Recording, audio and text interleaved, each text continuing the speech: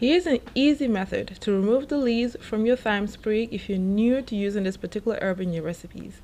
Hold the thyme sprig with the leaves folding towards your hand like this, then clamp 2 fingers from your other hand and slide them along the sprig, off the sprig.